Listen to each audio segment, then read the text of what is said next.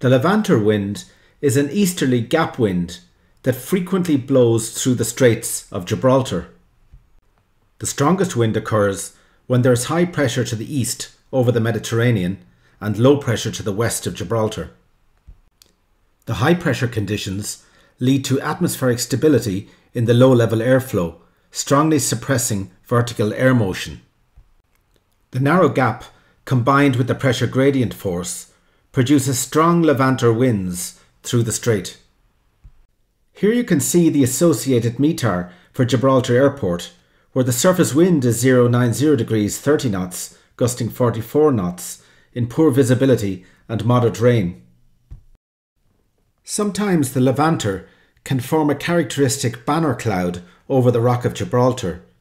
However, this is not always the case, and a particular set of conditions is required for its formation.